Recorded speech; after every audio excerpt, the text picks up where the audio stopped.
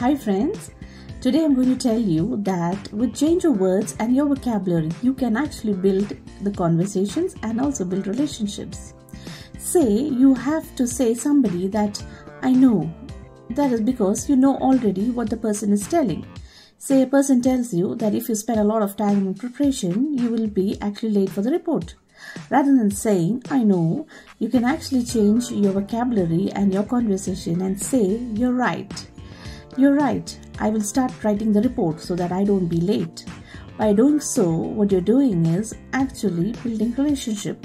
You're building on the conversation and you look more collaborative.